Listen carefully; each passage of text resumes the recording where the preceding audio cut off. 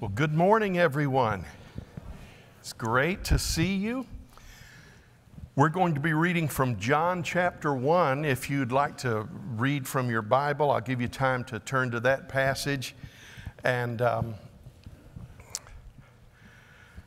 reminds me of a friend of mine I went to hear preach. He said, today we're going to be studying from Hosea chapter 1. And he went blank. His custom was to say, you know, Hosea is found right after so-and-so in the Bible and just before whatever book followed it. And he looked at his notes and saw Hosea and couldn't remember which came before it, which came after it. He said, we're going to be in Hosea chapter 1. It's right before Hosea chapter 2 in your Bible. So John chapter 1 is right before John chapter 2 in your Bibles. Father, we need your help. We need the anointing of the Holy Spirit so much. Without you, we can do nothing. And Lord, if we're not careful, we'll get used to doing things. We'll get used to leading worship or preaching or teaching or whatever we do. And not even meaning to, we'll rely on our own strength or our own abilities. So we're asking you to help us always be mindful. Oh Lord, there's a dozen ways you can show us, but help us to remember how mindful we need to be of our need for the anointing. And we just want to pause right now to say, come, Holy Spirit. Come, Holy Spirit. Manifest yourself in this service. Touch those that don't know Jesus. And as the scripture says, convince them of the truth about sin, about righteousness, and about judgment. We pray, Holy Spirit, that you would touch the life of every child of God and bring hope and encouragement. Let faith arise in our hearts and let the need of our lives be met. And we thank you for the privilege of gathering in the sweet name of Jesus. And it's in your name we pray. Amen. Amen. We've been talking about the 12, and we're on number 4 today. We said a few weeks ago that the disciples are basically divided into 3 groups of 4. And with the exception of Judas, who's mentioned in the last group, as we work through the circles, there's less mentioned about them, but each of them carries very valuable lessons. We've talked about Peter and James and John.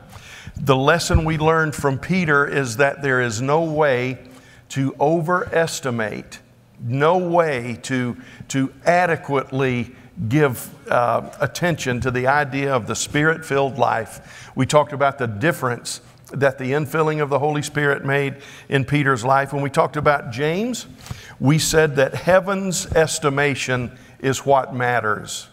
It's not what man thinks. It's not that we live our lives to the praise of ourselves or strategic planning, but we realize that that which is great in the sight of men might be little in the sight of God.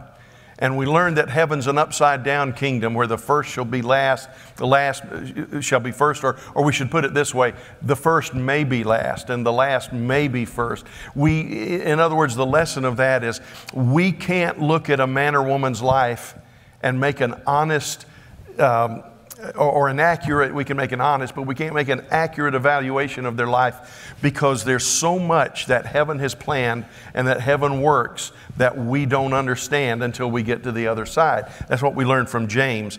As we talked about John last week, we emphasized the infilling of the Holy Spirit, not only for power as we did with Peter, but we talked about the ongoing sanctifying work of the Holy Spirit, where we're transformed from what we were to what we ought to be. Now, there's a sense in which when we're saved, we're transformed immediately. We're born again immediately. That's in our spirit.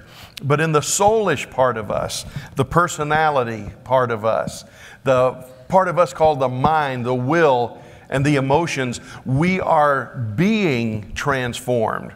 by the power of the Holy Spirit. And we talked about how John, who was called the Son of Thunder, was like this.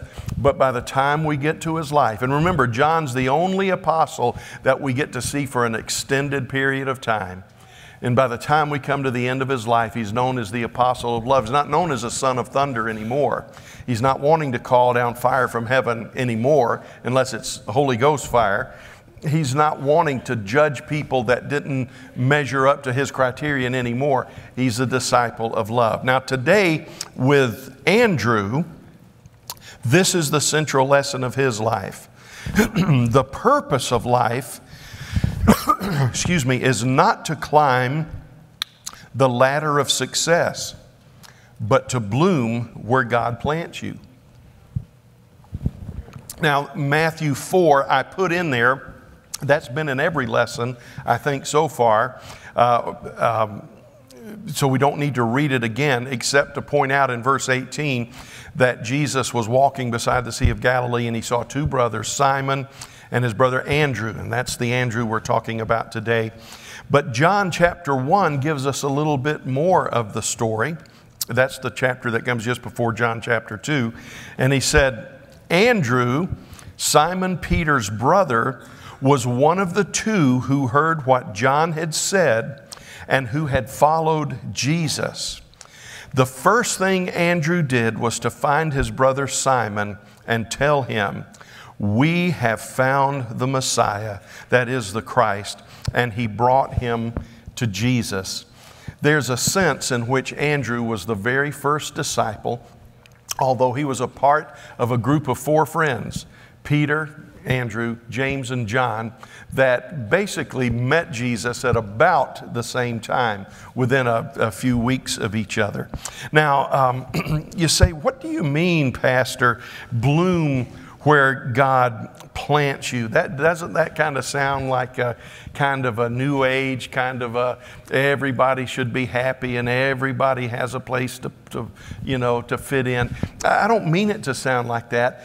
I mean, when we look at the life of Andrew, and I've got to tell you this, every sermon I have ever heard on Andrew focuses on Andrew the soul winner, and it talks about what a great soul winner Andrew was, and he was. That was one of his real attributes. Just about every time we see him, he's leading somebody to Jesus or pointing them to Jesus. But I don't think that is the greatest lesson, in my opinion, or maybe it's just in regard to our church at this time. I think one of the things that is so often overlooked is the idea that for every man, woman, boy, and girl, God has a plan. And we need to find out what that plan is, get in place, and then bloom where you are planted. I'm so thankful that God is changing things. God's changing things in the church. When I was going through ministerial training back right after the Civil War, if you were called to preach, the only reason you became a music leader, or the only reason you became a children's pastor, the only reason you became a youth pastor was as a stepping stone to become senior pastor. It was just that's the logical progression. You don't want to be this when you can be this. And now God is doing a work so that, look at our children's pastor. He's as old as dirt. Pastor Frank, you say, Pastor, you're not so young yourself. Pastor Frank is much, much, much older than I am. Much older than I am. 5 months maybe older than I am. You say, well, that's not long. You try going without breath for 5 months. It's a long time. No, seriously, there was a generation ago, you wouldn't have thought of a man being a children's pastor into his 60s. But what the church is beginning to teach, and what men and women of God and the church in general is beginning to learn, is we don't climb a, quote, ladder of success. We find where God wants us, and then we are content to be there in the will of God until He directs us into other paths. It's sort of like a lesson I learned at a landscaper, at a plant and garden shop. I went in and told him what I was looking for, and please don't drive by my house looking for evidence that I visited a landscaper, because there's none there. But he took me from plant to plant. He said, this is what you need. And he said, now the thing about this light is that it needs, this plant is that it needs a lot of light. It needs a lot of attention. This is a high maintenance plant. He says, now this one over here, this is probably what you want. He said, you can't kill this. In fact, if you plant this, it could become a plague on your yard, taking over everything else. You could water this with battery acid and it would live and still look good. And he kept telling me that's what I needed, and I wondered if he had driven by or something. I didn't know what was going on. But you know what? That's the way a lot of Christians are. I don't mean that critically. Part of it's our personality. Part of it's just the way we're made. Part of it's the baggage that we carry. But some of us are high maintenance.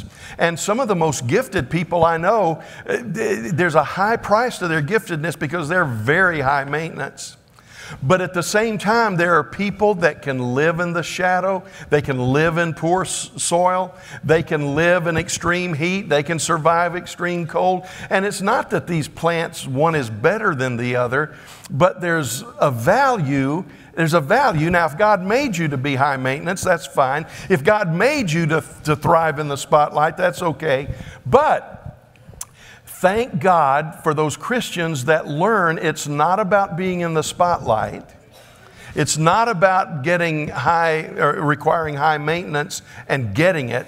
It's about thriving where God plants you. Now let's look at Andrew, this brave man. You say, why do you call him a brave man? Well, that's what his name means. Andrew basically means manly. And it's often used to describe a strong, brave man. Now, Andrew and Peter were called into ministry together, but Andrew had already encountered Jesus through the ministry of John the Baptist. You know, I said that there were probably at least 4 of the 12 that were disciples of John the Baptist before they were disciples of Jesus. And according to John chapter 1, Andrew and John were ministering with John the Baptist. Jesus walked by. When you read the account, you find that Jesus, that time he was baptized, it was probably a 3-day period that he was there with John the Baptist. And Jesus walks by, and John and Andrew hear the baptizer point at the Lord and say, "Behold the Lamb of God who takes away the sins of the world." Man, that's who he'd been preaching about. That's who he had been telling his disciples about. And that's why John doesn't get upset when John and Andrew pack up and start following Jesus. That's what they had been trained to do. That's what every true proclaimer of truth says. He says he must increase even if it means I decrease. You can always tell something about the character of a witness, of a disciple, of a pastor or a teacher by how much of the glory and attention they're willing to give to Jesus. And John said, he's got to increase. And that means I've got to decrease. And that's fine. And he said, boys, there he is. The Messiah, the Lamb of God who takes away the sin of the world. And John was probably in tears as they walked away, not out of sorrow of losing those disciples, but out of great joy in knowing that they were following the Christ. Now, John had prepared them for this day, and Andrew went to Peter and told him, "Look, we have found the one who is the Messiah." And a few days, probably weeks later, Jesus came to Capernaum, and it was then that the brothers were called. That's when he said, "Follow me, and I will make you fishers for men." So that's the background of Andrew's call. He was part of the initial group, but Andrew was usually very much in the background. And that tells me something about the nature of apostolic calling. I think the church is wrong today. We generally identify people with a strong personality, and we call that an apostolic personality. And our calling is never based on our personality. Our calling is based on what God says we are. And I think the whole apostolic movement is going to have to take a step back one day and find out that just because you've got a strong personality doesn't mean you're apostolic. Because here was a man that never seemed to step out of the shadows. But he was clearly one of the apostles and one of the most effective ones. But you wouldn't know that right away. He was not included in several of the important events, which included Peter and James and John. He's noted as a soul winner and had a gift for seeing opportunity in unlikely places. Now, we talked about this, I think, in the very first lesson with Peter. He was originally from Bethsaida, but relocated with Peter to the village of Capernaum. He was the son, according to the best history we can muster, he was the son of Jonah and Joanna, okay? And for those of you that may be new Christians, this isn't Jonah that we read about in the Old Testament. This was another Jonah, or Jonas. That's why Simon was called Simon Bar-Jonah, and Andrew would have been Andrew Bar-Jonah. I think I mentioned this, but when you see either Bar or Ben, one is Hebrew, one is Aramaic for son of. So Simon Bar-Jonah meant Simon, the son of Jonah. My son Jeremy would be Jeremy Bar-Stephen, you know, if we still went by those designations. Aside from the lists of the apostles, Andrew is mentioned about 10 times, and usually it's only in passing. I'm so sorry, excuse me. If I'd done better with landscaping, I wouldn't be like this from working in the yard yesterday. So you can write that down as another life lesson. He always lived in the shadow of Peter, but it apparently didn't cause any kind of resentment or jealousy for Andrew. He had an amazing ability to bloom in the shadows. You know, sometimes the younger child, especially the baby of the family, and we don't know that Andrew was the baby, but we know that he was the younger brother. Babies kind of grow up with a complex. The older siblings always say, it wasn't that way when I was your age. You know, there may only be 18 months different, but when I was your age, it wasn't like that. And well, I know what it was like growing up with my brothers. I got the greatest brothers in the world. But, you know, my oldest brother was a Marine and was the hero of my life. And I thought I'll never measure up to what my brother has accomplished. My other brother, we were more alike in personality and disposition, and I was never the athlete that he was. Every sport I played in school, I was compared to my older brother. We could both dress up. I could wear an $800 suit. He could wear a $200 suit and still look better than me. He's a better speaker than me. He's got a more outgoing personality than me. And I love him with all my heart, but I always felt like I'll never be quite like my brothers. And, you know, there's good-natured ribbing about that. My brothers are 15 and 12 years older than me, so I was always referred to as an accident. And it was good-natured, and it was just being funny. But you know what? I mean, even my mom said that. She said, you were unexpected. You were an accident. And but she said it teasingly and good-natured. Never bothered me. I joked along with it all my life. But there came a time in my early adulthood, it was in my late 20s, when the devil assaulted me with such venom and hatred that I began to say, yeah, I am an accident. I wasn't intended to be. I'm just the product of an unguarded night of passion. You know, I'm just an accident.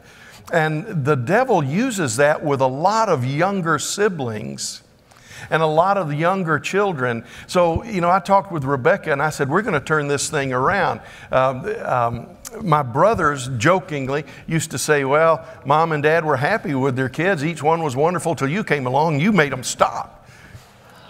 So Becca and I, Becca's who's my baby, we turned it around and we said, no, they had children till they got it right, and then they stopped.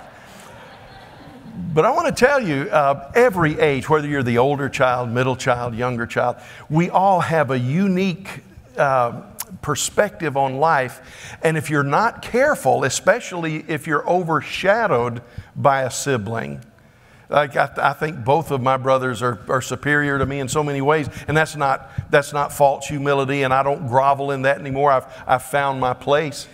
and I'm very happy and very content. But I did go through a very tough spot, not because of them, but because of me, trying to figure out what significance did my life have.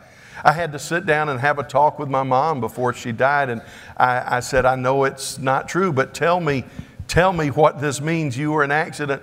And she was mortified. She said, it was a joke. We were and then she told me the circumstances of my birth.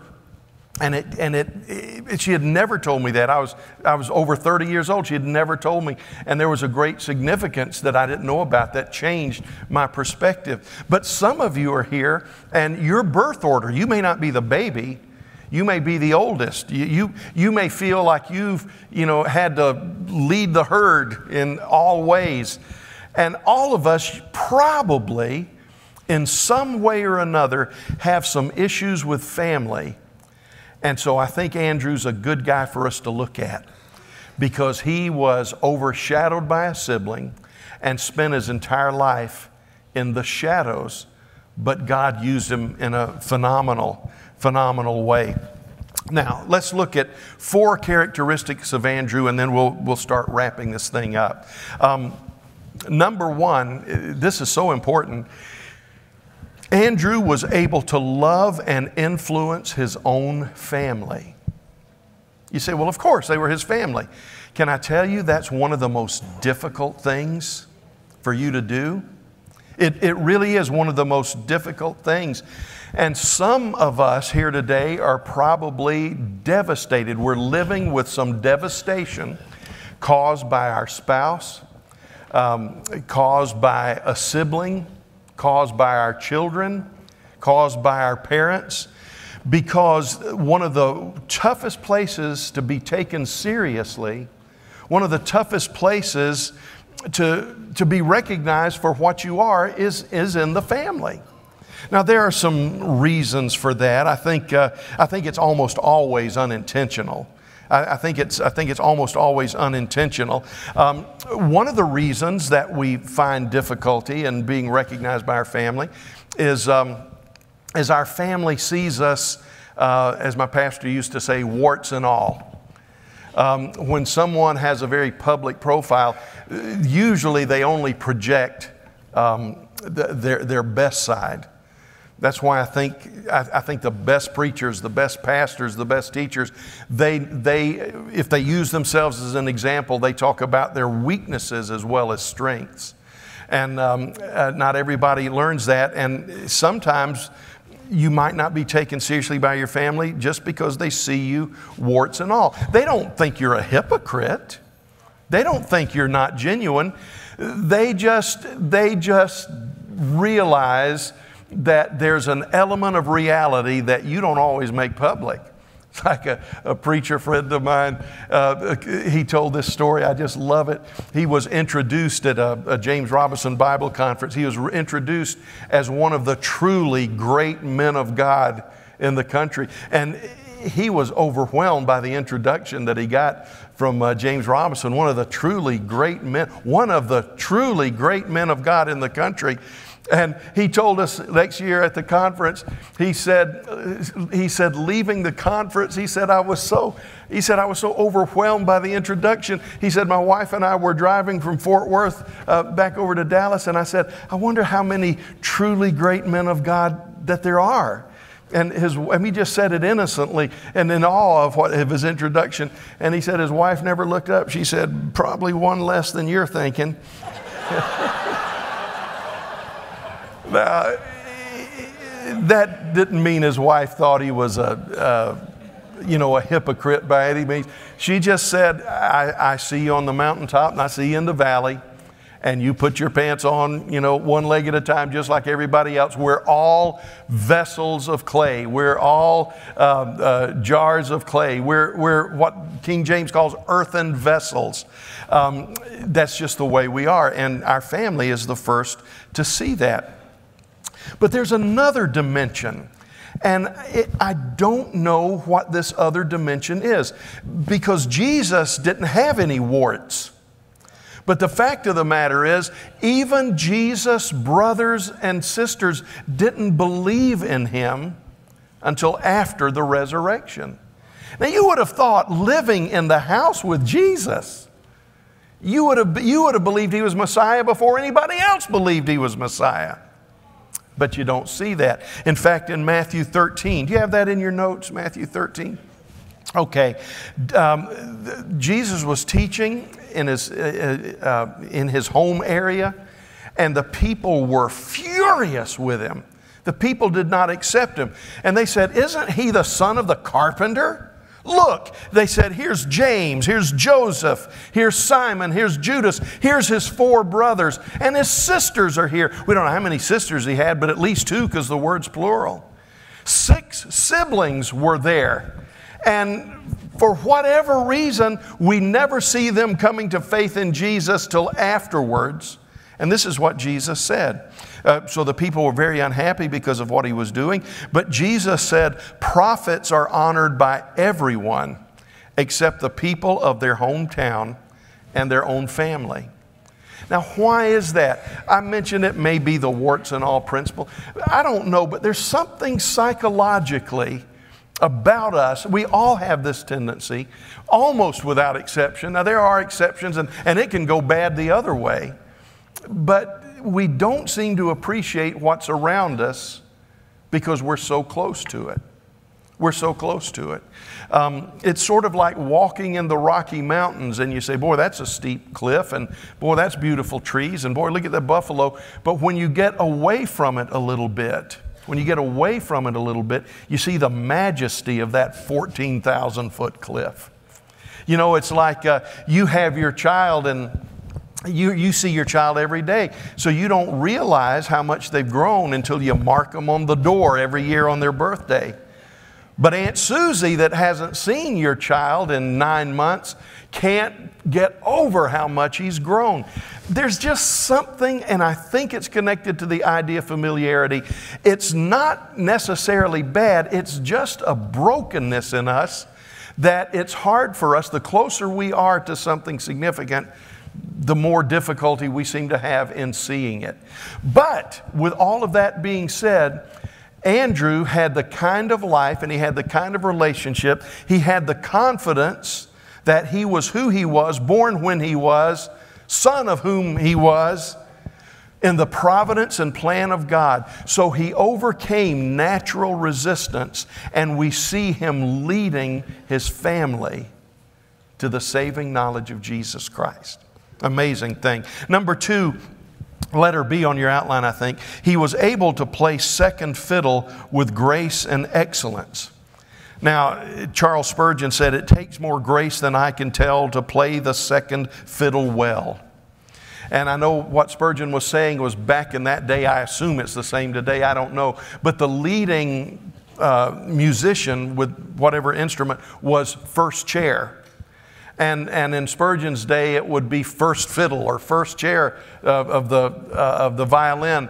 And the backup, or the second position, it became a common phrase, was second fiddle. It meant to not be the one recognized as the best, to not be the one put forth in the spotlight. Now, I want to say this. I'm trying not to get bogged down here. But a lot of times, when I say we need to be content with where God places us, we use that as an excuse for a lack of motivation. We use that as an excuse for passivity. And I'm not saying that you should not strive for excellence or you should not have a holy ambition.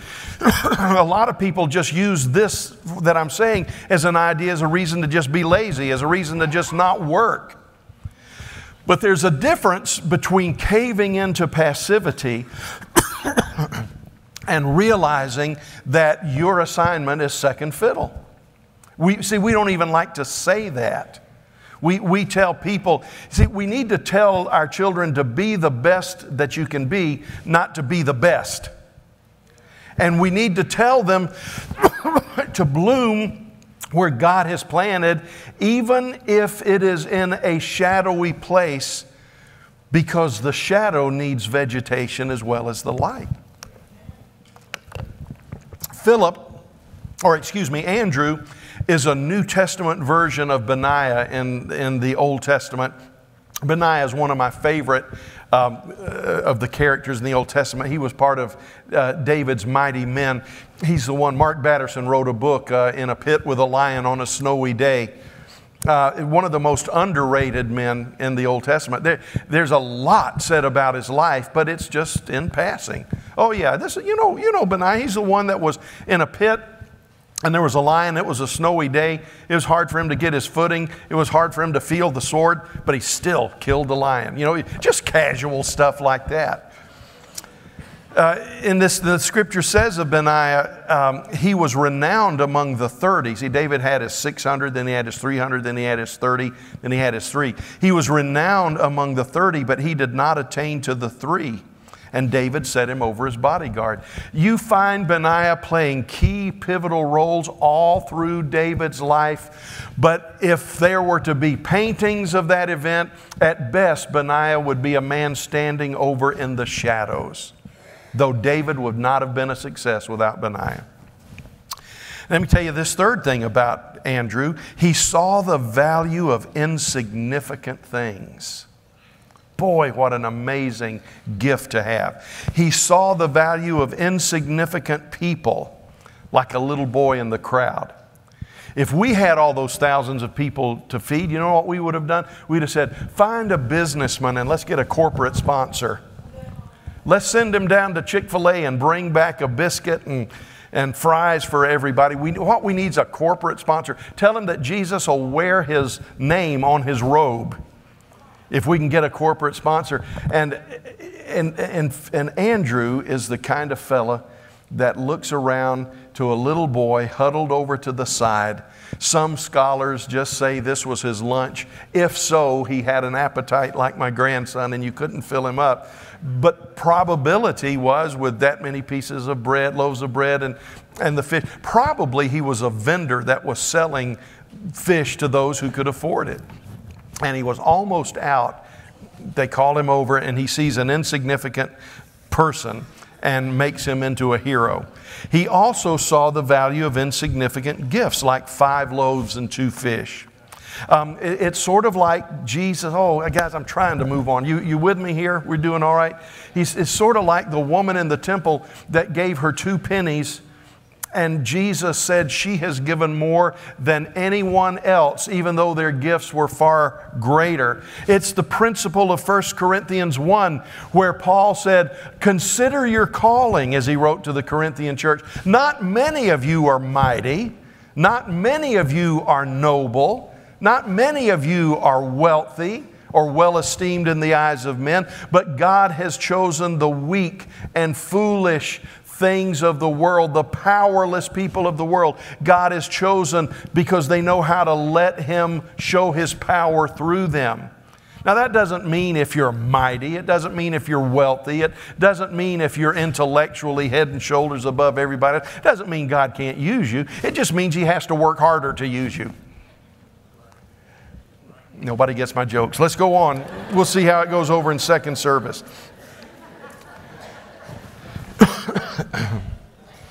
Here's the fourth thing before we go to our life lessons. He was a rare breed, and it seems he always speaks with wisdom.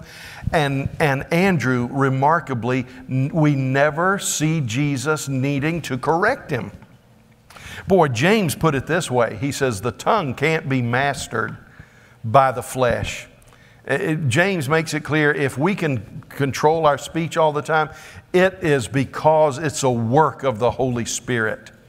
I think that's one of the reasons that tongues is such a valued experience in the life of the believer. I think it's also the reason it's often neglected in the lives of believers.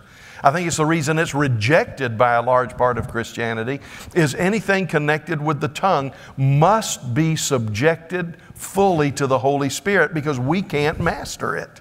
We can't master it. It can't be done by the flesh. It's a work of the Spirit. And James says if you ever find somebody who really has their tongue under control, are you ready for this?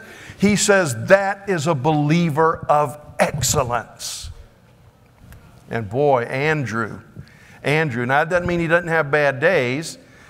He was one of the disciples that fled as well when Jesus was arrested. He wasn't perfect, but there's nothing, if there was ever correction he received as an individual, now he received correction as Jesus corrected the group, but it was so insignificant that it never made it into the gospel accounts. And in fact, he's just magnificent. Each time we see him in the Gospels, when usually he's just mentioned in passing, but when we do hear him or see him as part of a story, he's either introducing someone to Jesus, or he's correctly assessing a situation and offering a wise and steady response.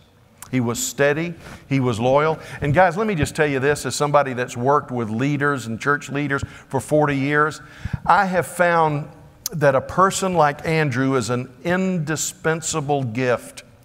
I have found that it's not always the people with the greatest gifts that you want in leadership. It's not always people with the greatest mind you want in leadership.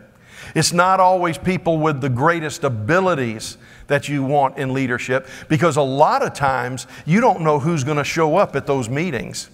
You don't know which side of them is going to show up at that meeting. Is it going to be the side where you say, "Blessed are you, flesh and blood has not revealed this to you, but Father in heaven"? Or is it going to be the one where you have to say, "Get behind me, Satan"? But Andrew was that steady, loyal person. Now let's wrap this up and leave this first circle of disciples by looking at 4 lessons quickly from the life of Andrew. I've touched on almost all of them already, but let me develop them just a little bit further. Here's number 1, letter A on your outline. I think Andrew is perhaps the greatest role model for most of us for this reason, because he labored in obscurity. Not all of us have the natural leadership skills of Simon Peter or of James. Not all of us have the passion and the intimacy with Jesus like a John. But all of us have the opportunity to serve the Lord in the shadows if that's what He desires. Not all of us are called into the light. You know, I've noticed this about landscaping. A lot of times when you have a real sunny area, people put cactus there. And cactus are beautiful, but they're also very prickly. So Andrew is a beautiful example of one who labors for Jesus, immensely successful, but he labored in obscurity. I want to tell you that I believe some of the great, now please, those of you that have a big personality, please don't be offended by that. There's a place for things to be done that can only be done by big personalities. I know that. There are ministries that if you don't have a big personality, you'll just get steamrolled and you'll never be able to fulfill what God wants you to do. I know that. But today's not the day we're honoring big personalities. The day is the day we're honoring people that have significant giftings but are willing to work in obscurity. I'm coming to believe that that day that we call the judgment seat of Christ is going to be so amazing for so many reasons. I think it's going to be amazing because our love for Jesus, the sacrifice that we live for Jesus, will be made public. The secret things that we did just for Him, nobody knows about, will be made public, and we will be honored for those things. I think it will be amazing to see how God gifted everybody in the body individually and rewards them individually. But I think that day is going to also be significant because we will, at least in some cases, be surprised at who heaven puts at the top and who we put at the top that heaven may have a little further down the list. It's interesting that Andrew is not mentioned in the book of Acts after chapter 1. He preached, we know this from history, he preached throughout Asia Minor into Eastern Europe as far as Russia. And this guy is patron saint of Scotland, Russia, Romania, the Ukraine, and a handful of other nations. I mean, he, with the exception of Thomas, he may have gone further from Jerusalem than any other disciple. Now, According to the tradition and story of the church, history of the church, he was crucified near Athens. A lot of his ministry was in Asia Minor. He was crucified near Athens after leading the wife of a provincial Roman governor to faith in Christ. The governor did not like this, that this man led his wife to another religion. So he said to his wife, "You must recant your faith in this Jesus." And she said, "I can't. He is my Savior. He's my Lord." And not wanting to kill his wife, he said, "Well, then I'll kill the messenger." And he took Andrew and crucified him. And it was what we call the St. Andrew's cross. You see it kind of in the shape of an X. He was painfully tied to the cross, according to tradition, instead of being nailed there. But he was tied in such a way that the circulation to his extremities were cut off. Vital organs wouldn't work. And it was a very painful and slow death because of the way he was attached to the cross. It took him 2 days to die. But as he hung on that cross for 2 days, the history says that except for occasional lapses into unconsciousness, he would talk to everybody who came by, even those who came by to mock him, about the saving knowledge of Jesus Christ. And he preached the gospel right up to the moment he took his last breath. What a man, what a guy. Now, here's the second thing. Now, number one, he's a role model for us all because not many of us, I mean, and yours truly included, not many of us are a star that shines on a big stage. But every one of us can learn from this man. Your gifts are never wasted, even if the world tells you you ought to be this or you ought to be that. He's a model to us to understand that our life is not to be lived according to what others think we ought to be. Not every open door is the will of God. In fact, my pastor used to tell me, I was going to a church that was smaller, and I thought, is this a smart thing to do? And we talked a little bit, and he said, "Son, remember this, every move in the will of God is a promotion." Every move in the will of God is a promotion. Just ask Elijah, he would say. He said Elijah was moved from this place where he was provided for to this place where he didn't know that he had anything. And he said every move in the will of God is a promotion. Now, here's the second thing that I want you to understand. Let her be on your outline. There's a difference between a life of passivity and a life of purpose. I was asked in a class I was teaching a few months ago, what is the one characteristic of great men of God that you have known? What is the characteristic of great men of God that you have known? Because I had been talking about Jack Hayford and some others, and I kind of turned it around. I said, well, what do you think is the characteristics of great men of God? And they had some pretty good answers. They had some silly answers, but they had some pretty good answers. And I said, well, to the person that said it's a matter of gifting, I said, it might surprise you to know that there are those among the greatest men of God I've ever known that didn't have any particularly significant, outstanding gifting. They were just good men, good women, faithful to the Lord. So it's not a matter of gifting. And said, in fact, I think if you have an outstanding gifting, that means that you must spend more time in the presence of God, or you'll learn to live on your strength instead of His strength. There are, and some people have given an excuse for failing in ministry. Well, if my church was located where your church is, I would be successful. If my wife could do what your wife could do, I would be successful. And I hear all of these excuses. And I told them that it's not opportunity. Somebody said Tommy Barnett was such a successful pastor in Davenport, Iowa, because he was just in a fertile field.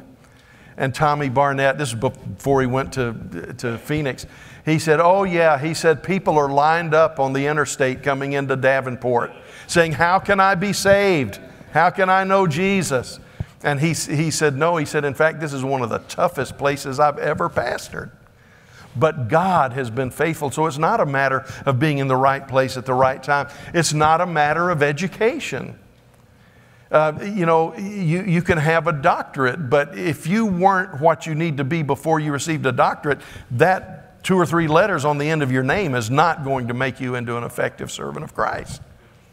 I tell you the things that I think are the most, that make the greatest difference in people's life. Number one is this: simply the sovereignty of God. God takes servant A and puts that person here, and they're in a life of obscurity. He takes person B, puts them here, and gives them a national ministry.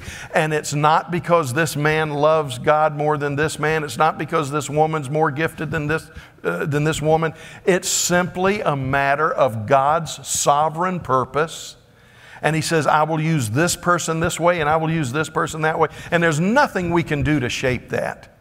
But the second thing that I think makes the greatest difference, and I've seen this almost without exception, most men and women who are servants of God either live a life of pursuit or a life of passivity. And it's the same thing in churches. It's not a matter of your gifting. It's not a matter of your connections. It's not a matter of your talent. It's not a matter of your ability. It's not a matter of your income. It's not a matter of how much money you give to the church.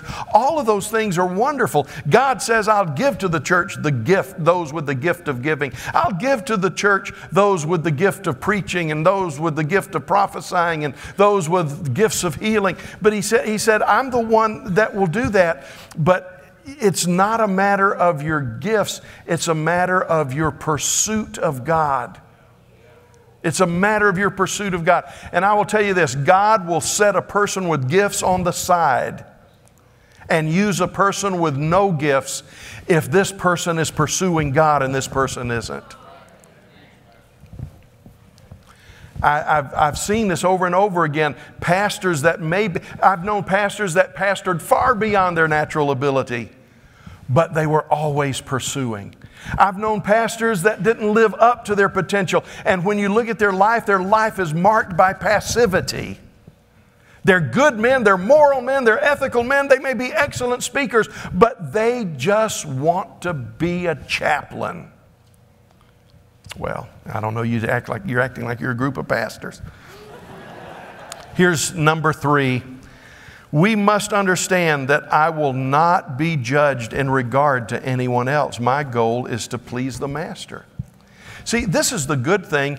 Nobody has the right to compare you to anyone else. God will not judge you being compared to anyone else. When we get to the judgment seat of Christ, it will not be a matter of, well, Justin, why didn't you do as much as Joe? Or Celia, why didn't you do as much as Marie? No. What my judgment will depend upon has nothing to do with you or any other pastor or any other life. What matters is, did I please the Master? And guys, I want to tell you how personal this is. I'm not whining. I just want you to know I've hammered through this thing in my life. I've hammered through, all my life I've struggled with self-esteem. All my life. I am exponentially better than I was years ago. But it's always been a struggle for me.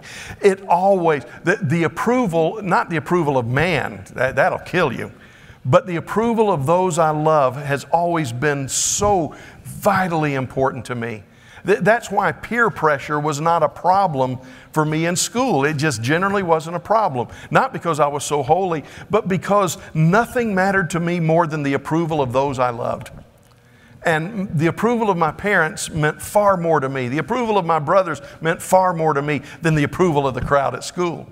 So sometimes it can work to your advantage. But I tell you what that did for me. It put me in a situation where I just got hammered the first few years of ministry. I wanted to leave so desperately because I thought every pastor was treated like you treat me. I thought every pastor was treated like my pastor was treated.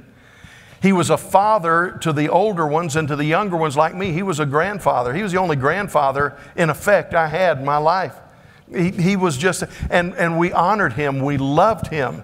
And I thought everybody would treat their pastor that way. Now you do, but I want to tell you, not everybody I pastored, you know, they told us on day of graduation, they said the world is waiting for you. And I believed it. It didn't take me long to find out they are waiting, but it's with sticks, swords, rocks. So I want to tell you what I've had to fight because of this character flaw in me. All my life, I have been hammered by people that say things like this. A good pastor ought to do this. A good pastor would have been at this meeting. A good pastor would have, and I cannot possibly measure up to those things. Now, please understand, I wouldn't tell this to you unless I felt like I had victory, and I wouldn't tell this to you if you were doing it. You're not doing it.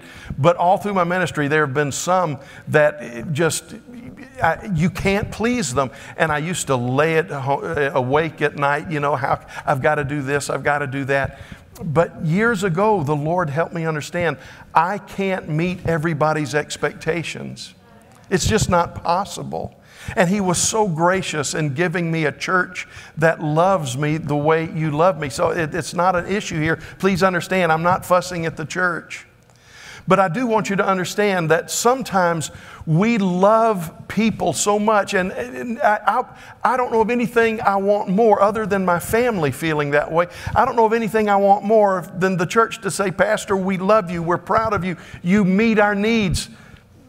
But can I tell you that I had to get to the point, and God let me have people that didn't feel that way until I got to the point where I said, I don't need the approval of man, I need the approval of the Master. And loved ones, listen, I'm not saying this for me, I'm saying it for you. You've got to stop trying to meet everybody's expectations.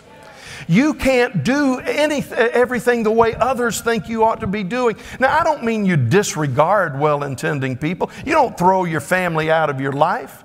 Your family has legitimate needs, and you need to meet some of those expectations. But I'm saying that Andrew did a marvelous job. He is running in the upper tier of disciples, and the Pentecostal Evangel probably wrote an article talking about Andrew, the great underachiever. Andrew ought to be doing this. Andrew should have been on the Mount of Transfiguration. Andrew should have been in the raising of Jairus' daughter. And then the editorial would have said, and you know what? If he really loved Jesus like he said, he probably would have been there. Can I tell you that one of the greatest gifts you can develop in your life is the ability to say no when everybody says you ought to say yes? It's the ability to put first things first, even if it means you live in the shadows. Let me go to the last thing. Remember, the day of reward will dignify all mistreatment and will set right all misunderstanding. I just want to say this in conclusion. Hebrews 6:10, for God is not unjust so as to forget your work and the love which you've shown toward His name in having ministered and in still ministering to the saints. Loved ones, Andrew teaches me this. There's one thing I want to hear more than anything else. Oh, I'm looking forward to going to heaven. I don't want to go right now. I'm not like Paul. I'm not torn between staying and going. I want to stay. But I will tell you this, the older I get, the more loved ones I have on the other side, the more treasure I have on the other side, the more I realize that that's going to be a place where I'll see loved ones I've never seen, and a place where we'll all be secure in the presence of the Lord. But as much as all the wonders of heaven are, I can tell you this, to the best of my ability, I've cleared my heart so that I can say this with all integrity. More than anything else in life, I want to hear Him say, well done, good and faithful servant.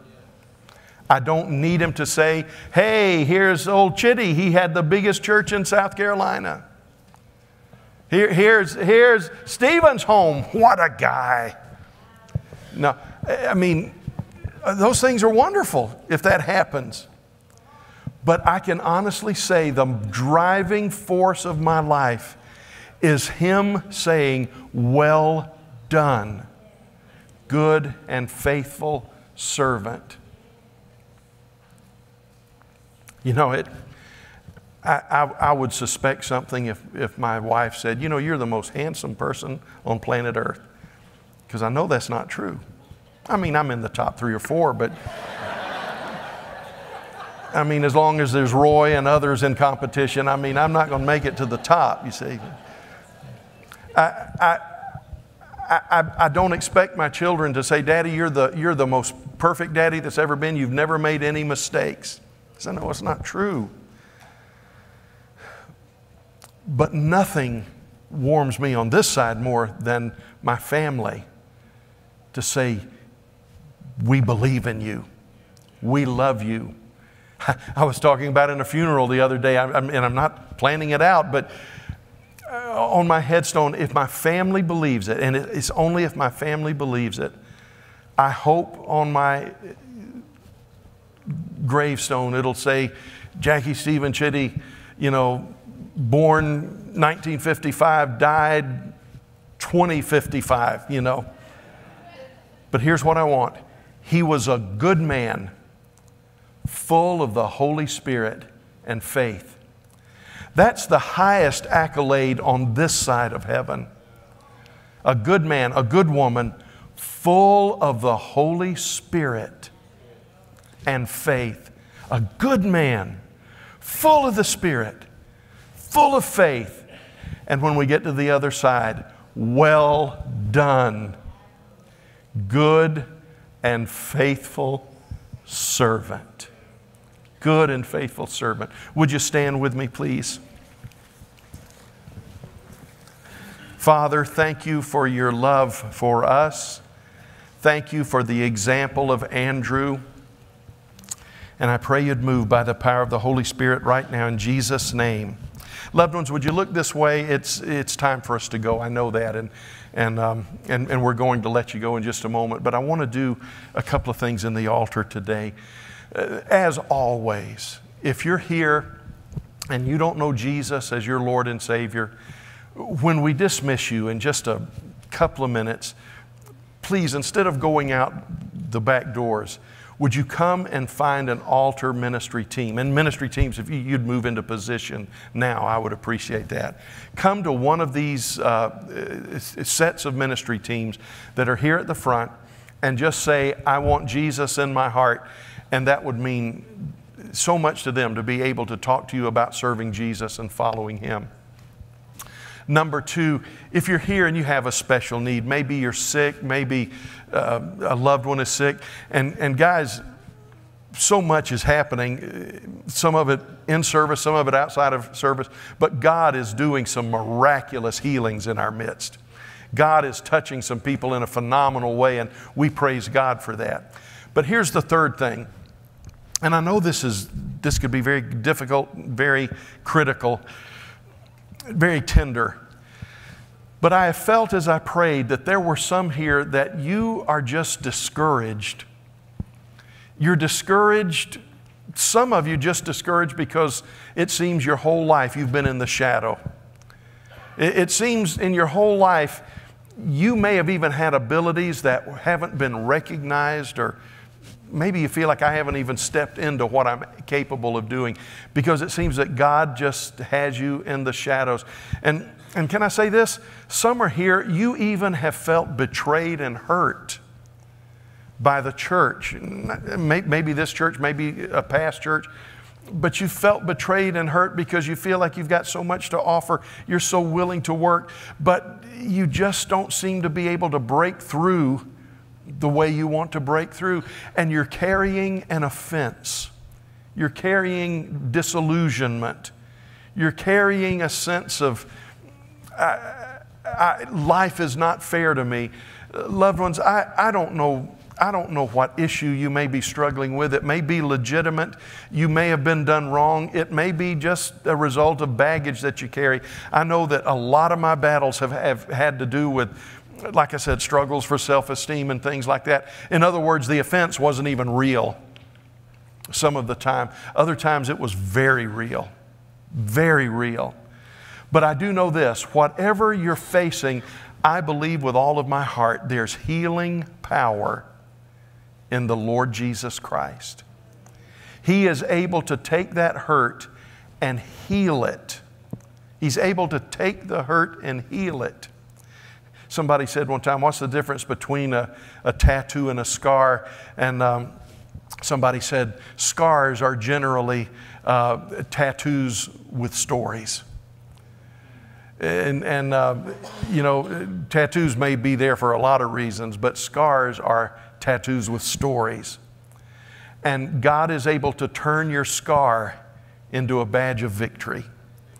He's able to take that sense of rejection and turn it.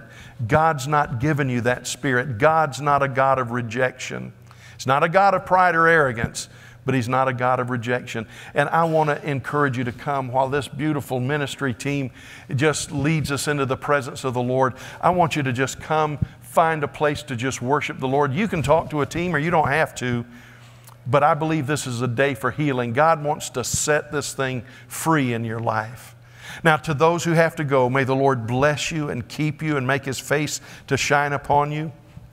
Lord, we thank you in advance for the 8 people that are going to be baptized at the beginning of the next service. Thank you for souls that are being saved and lives that are being changed. But Father, some of your choice servants today are struggling. They don't even know it maybe until today, but they have the anointing and the calling of an Andrew. They don't have to be corrected. They don't have to be rebuked by the Lord because they're steady and they're faithful, they're wise, they're measured in their walk. But Lord, they don't see the light of the spotlight very often. And it's easy for them to feel unappreciated. Father, would you draw them in close and just whisper in their ear what they're going to hear on that day. Well done. Well done, good and faithful servant.